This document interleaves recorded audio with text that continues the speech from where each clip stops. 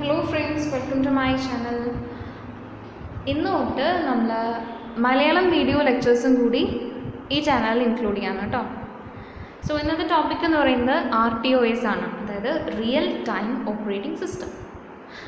അതിൻ്റെ ഡെഫിനേഷൻ എന്ന് പറഞ്ഞാൽ എന്താ നമ്മൾ പറയുക, അത് ഏതെങ്കിലും ഒരു ഓപ്പറേറ്റിംഗ് സിസ്റ്റം ആവാം, അത് റിയൽ ടൈം ആയിട്ടുള്ള അപ്ലിക്കേഷൻസ് സെർവ് ചെയ്യണം. ഈ ആപ്ലിക്കേഷൻ എന്ന് പറഞ്ഞാൽ എന്താ ചെയ്യുക, ഒരു ഡാറ്റ വന്നു കഴിഞ്ഞാൽ അതിനെ പ്രോസസ്സ് ചെയ്യണം, ഓക്കെ, വിത്തൗട്ട് ബഫർ ഡിലേസ്. അപ്പം ഇങ്ങനെയാണ് RTOS എന്താണെന്ന് വെച്ചാൽ നമ്മൾ പറയുന്നത്, ഓക്കെ. ഇനി എൻ്റെ സർവീസസ് ആൻഡ് ഗോൾസ് പറയണല്ലേ. ഇവിടെ കുറച്ച് പോയിൻറ്റ്സ് താഴെ എഴുതിയിട്ടുണ്ട്, അത് ഞാൻ എക്സ്പ്ലെയിൻ ചെയ്യാം. അത് ആണ് അതിൻ്റെ സർവീസസ്. ഇത് അച്ചീവ് ചെയ്യണം എന്നുള്ളതാണ് അതിൻ്റെ ഗോൾസ് എന്ന് പറയുന്നത്, ഓക്കെ. സോ ഫസ്റ്റ് വൺ എന്ന് പറഞ്ഞു കഴിഞ്ഞാൽ ഫെസിലിറ്റേറ്റിംഗ് ഈസി ഇംപ്ലിമെൻറ്റ്. ഒരു ആപ്ലിക്കേഷൻ സോഫ്റ്റ്വെയറിനെ നമ്മൾ ഈസി ആയിട്ട് ഇംപ്ലിമെൻറ്റ് ചെയ്യണം. സെക്കൻഡ് പോയിൻറ്റ്, ഇവിടെ കുറേ റിസോഴ്സസ് എല്ലാം ഡാറ്റ ഒക്കെ ഉണ്ടല്ലോ, അതിൻ്റെ ഷെയറിങ് ഈസി ആയിട്ട് ഫെസിലിറ്റേറ്റ് ചെയ്യണം. ഇനി സിസ്റ്റം പെർഫോമൻസ് മാക്സിമൈസ് ചെയ്യണം, അതൊരു ഇമ്പോർട്ടൻറ്റ് പോയിന്റ് അല്ലേ.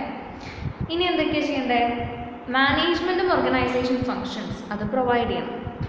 പിന്നെ നമുക്ക് എഴുതാം, പോർട്ടബിലിറ്റി എഴുതാം, ഇൻ്റർഓപ്പറേറ്റബിലിറ്റി എഴുതാം, പിന്നെ കോമൺ സെറ്റ് ഓഫ് ഇൻ്റർഫേസസിന് സപ്പോർട്ട് ചെയ്യാം. അപ്പോൾ ഇത്രയും പോയിൻറ്റ്സ് എഴുതാം, ഓക്കെ.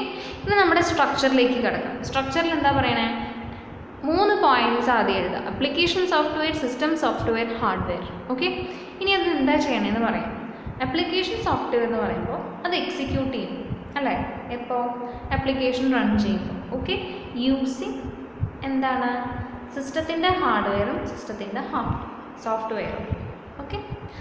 ഇനി അടുത്തത് സിസ്റ്റം സോഫ്റ്റ്വെയർ എന്താ ചെയ്യാന്ന് പറയാം. സിസ്റ്റം സോഫ്റ്റ്വെയർ എന്താ ചെയ്യുക, അതിന് കുറേ സർവീസസ് ഉണ്ട്, അതൊക്കെ പ്രൊവൈഡ് ചെയ്യും, ഓക്കെ. ഇനി ഹാർഡ്വെയർ എന്ന് പറഞ്ഞാൽ നമ്മൾ എന്താ ഉദ്ദേശിക്കണേ, ഫിസിക്കൽ ഡിവൈസാണ് ഉദ്ദേശിക്കുന്നത്. Processor, memory, buses, interfacing circuits, ആ സംഭവങ്ങളൊക്കെ. ഇനി അടുത്തത് ഇൻ്റർഫേസുകളാണ്. 3 ഇൻ്റർഫേസാണ് ഇവിടെ പറഞ്ഞിരിക്കുന്നത്. Application programming interface, OS interface, hardware OS interface, okay. അപ്പോൾ ഞാനിവിടെ എഴുതിയത് മൊത്തം ഇൻ്റർഫേസ് ആണ്.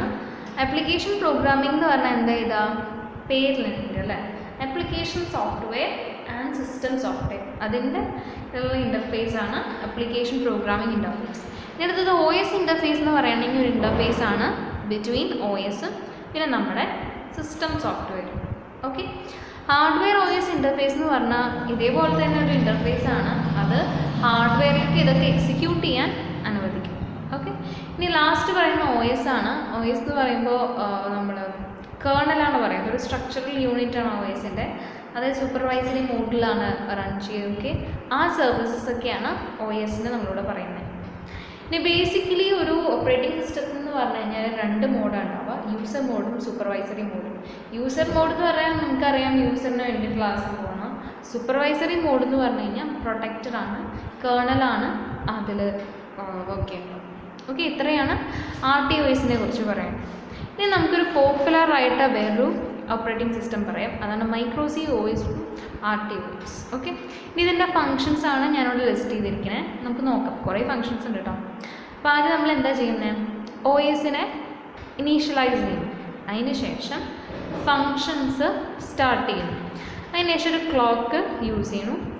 എന്താ പറഞ്ഞത്, ആദ്യം ഇനീഷ്യലൈസേഷൻ, പിന്നെ അതിൻ്റെ ഫങ്ഷൻ, പിന്നെ ക്ലോക്ക്, പിന്നെ ഇവിടെ കുറേ മെസ്സേജസിൻ്റെ കാര്യം പറയുന്നത് നമുക്ക് പറയാം.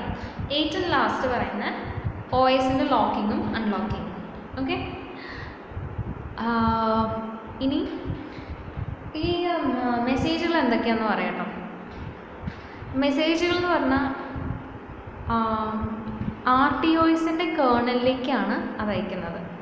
RTOSൻ്റെ കേർണലിലേക്ക് അയക്കുമ്പോൾ ഇവിടെ ഫസ്റ്റ് പറയുന്നത് ISR സ്റ്റാർട്ട് ചെയ്യുമ്പോൾ കൺട്രോൾ ടേക്ക് ചെയ്യും, ഓക്കെ.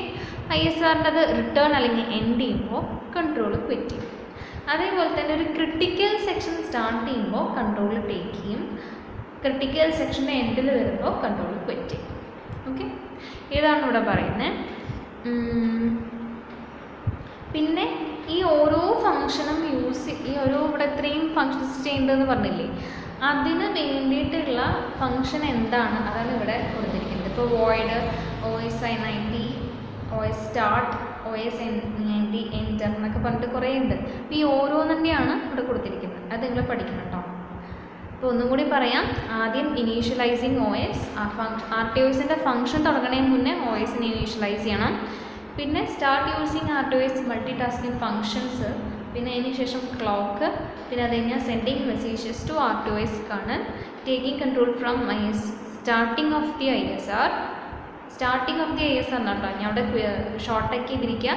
അതേപോലെ quitting control at the end അല്ലെങ്കിൽ റിട്ടേൺ ഓഫ് ദി ISR ഉണ്ട്. പിന്നെ taking control at the start of the critical section and quitting control at the end of the critical section. Okay, അപ്പോൾ ഇത്രയും സംഭവമാണ് നമ്മൾ നോക്കിയത്. നിങ്ങൾക്ക് മനസ്സിലായെന്ന് വിചാരിക്കുന്നു. Thanks for watching. If you didn't subscribe, ഇപ്പോൾ തന്നെ പോയി സബ്സ്ക്രൈബ് ചെയ്യുക, ബെൽ ഐക്കൺ പ്രസ് ചെയ്യുക for getting more future videos. Thank you and bye bye.